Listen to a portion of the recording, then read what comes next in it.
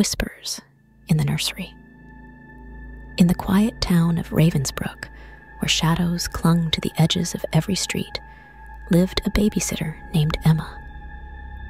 Little did she know that her seemingly routine evening of childcare would unravel into a nightmarish encounter with the supernatural.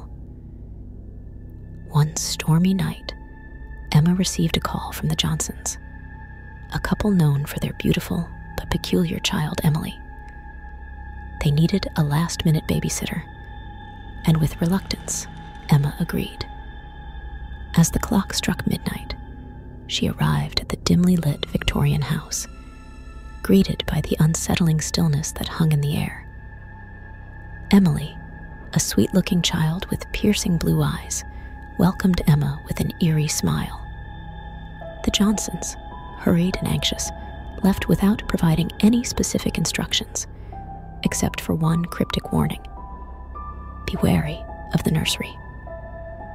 As the night progressed, the once cheerful atmosphere in the house turned foreboding. Strange whispers echoed through the halls, and the shadows seemed to dance with a life of their own. Unnerved but determined, Emma followed the unsettling sounds to the nursery. The room, adorned with delicate mobiles and stuffed animals, took on a sinister aura. In the crib, Emily lay peacefully, but her eyes glowed an unnatural shade. As Emma approached, she felt a cold draft and heard faint, guttural whispers that seemed to emanate from the child. In a sudden, spine-chilling revelation, the room transformed. The mobiles twisted into grotesque shapes, and the stuffed animals morphed into nightmarish figures. Unseen hands caressed the air, and the whispers grew into unintelligible chants that echoed ancient incantations. Terrified, Emma stumbled backward, only to find the nursery door slam shut behind her. The room's temperature plummeted, and the once docile Emily levitated above the crib. Her eyes, now ablaze with malevolent energy, locked onto Emma. A demonic voice echoed through the nursery, revealing Emily's true nature. Born of a dark ritual, she was a vessel for a demonic entity seeking to cross into the mortal realm.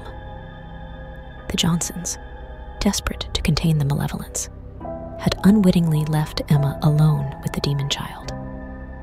As the nursery became a vortex of otherworldly energy, Emma fought to escape. The demonic force, however, had other plans. Shadows enveloped her, and the room echoed with the laughter of entities unseen. The next morning, the Johnsons returned to find the nursery in disarray, and Emma gone without a trace. From that day forward, the room remained tainted, whispers lingering in the air, as a chilling reminder of the demonic encounter.